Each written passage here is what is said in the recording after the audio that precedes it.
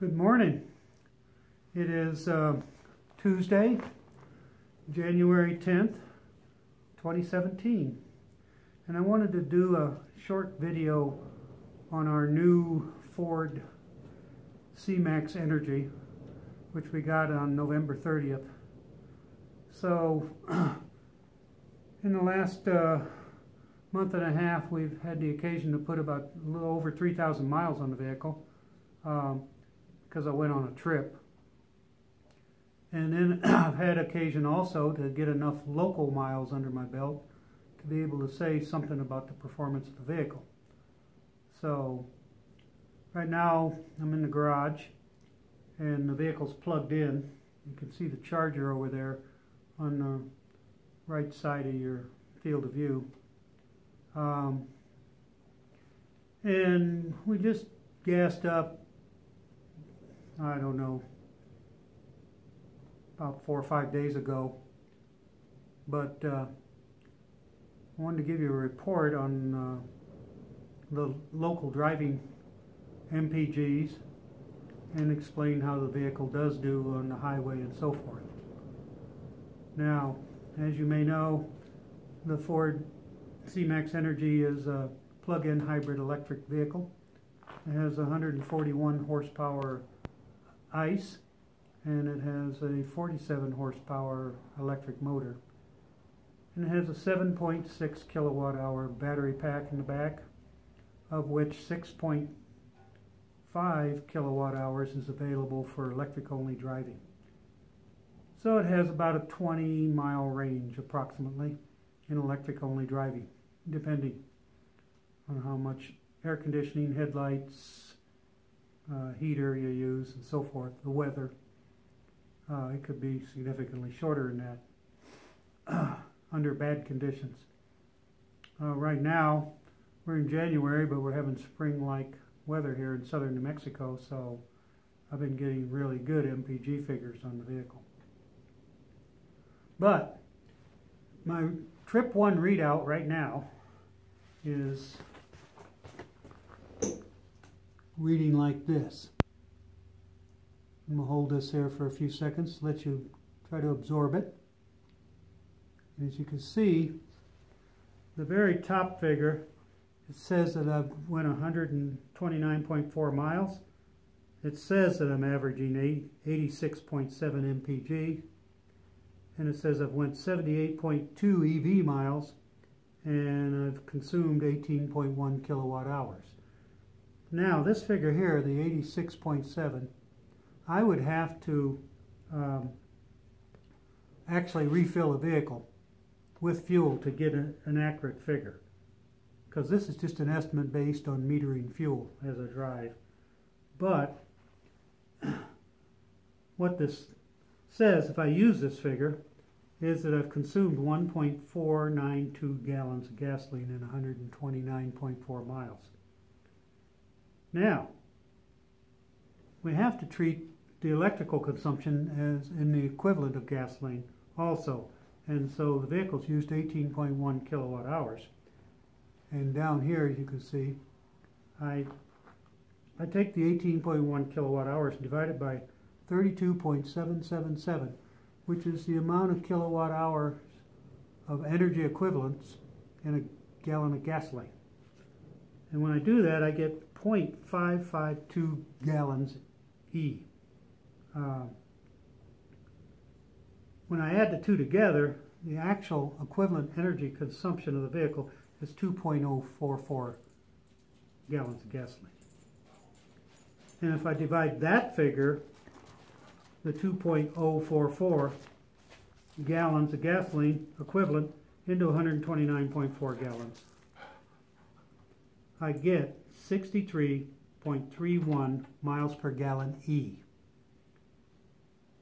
And just for grins, we'll divide the 78.2 EV miles by 0.552, and it says the vehicle is getting 141.7 miles per gallon equivalent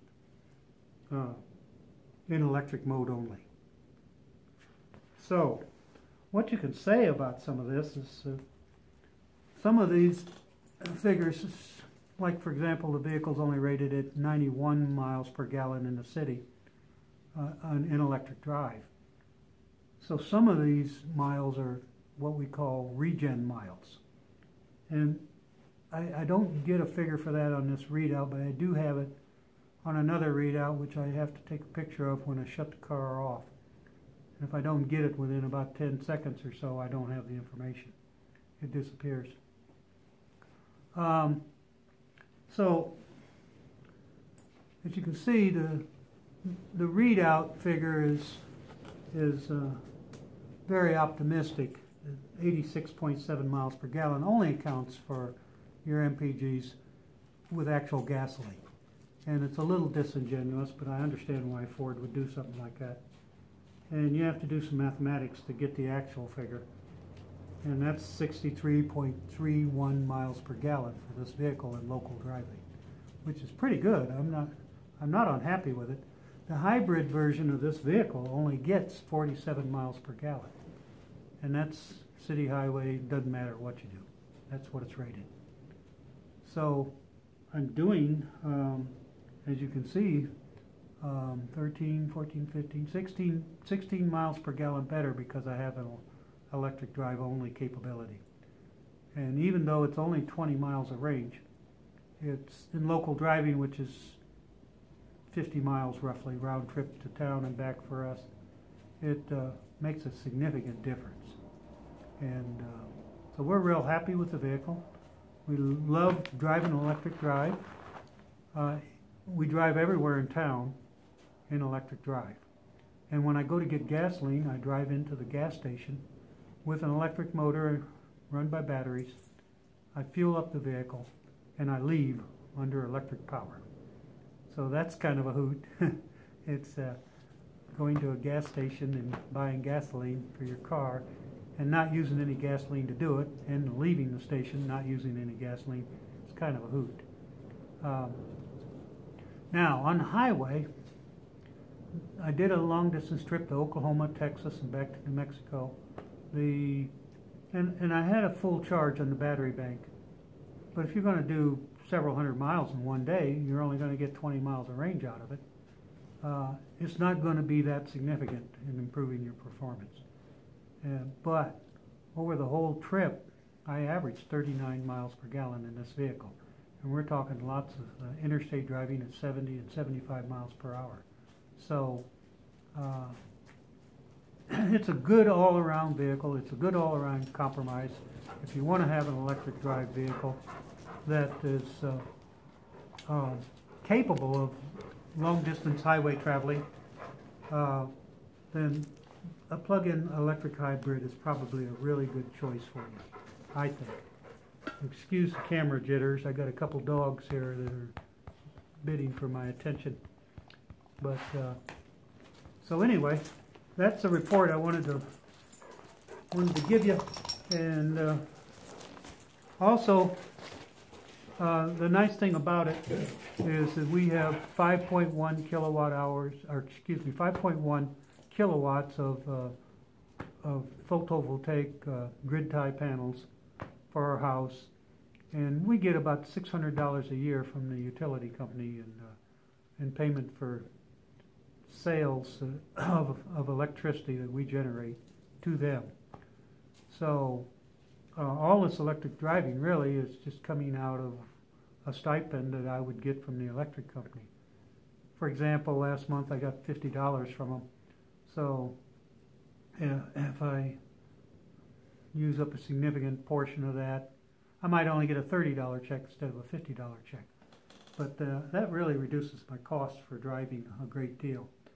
And I didn't feel like my photovoltaic system was large enough to really justify a pure electric vehicle, because it would take a lot more electricity to charge it than I probably have, and I might go negative on my stipend from El Paso Electric.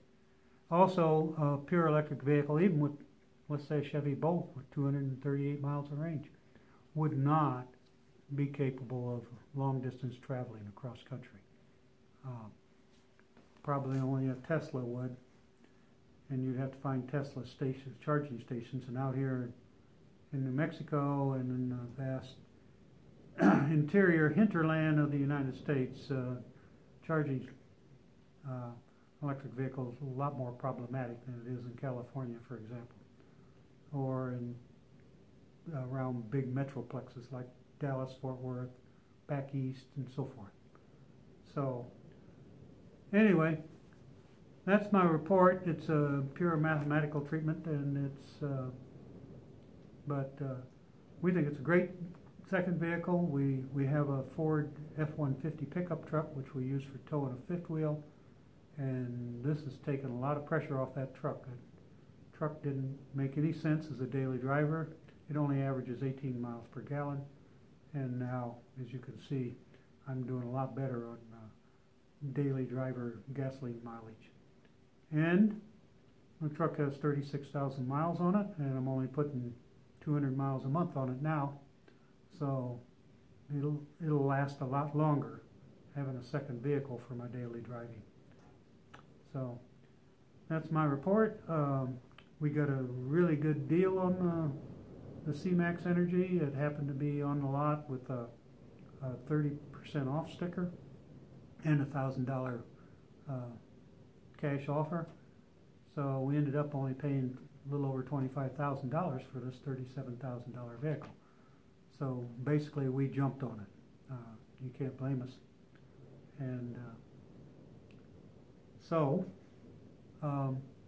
I've seen a lot of videos on YouTube about the Ford C Max Energy, but very few of them are recent. So here you have a video that's shot in the year 2017 rather than 3 or 4 years ago. And I also have a blog on EV World about the mathematics of driving Ford C Max Energy. It's titled Driving on Sunshine. So look into it. So we'll see you all down the road, and I may have another report later on that has to do with other issues. Alrighty?